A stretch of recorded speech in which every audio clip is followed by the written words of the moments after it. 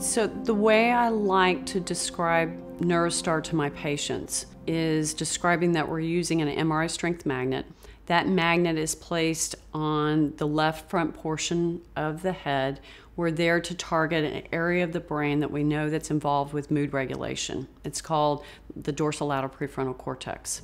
NeuroStar TMS takes a different approach, exploiting the fact that neurons are electrochemical cells. It uses a targeted electromagnet to produce a pattern of pulsed magnetic fields. This electric current is powerful enough to elicit an action potential in neurons, causing the release of more neurotransmitters at the synapse. In addition to these local effects, NeuroStar TMS activates deeper brain regions that lie outside the direct action of the pulsed magnetic fields. Energizing these deeper brain regions causes secondary activation of brainstem neurotransmitter centers, which stimulates other brain regions involved in mood regulation.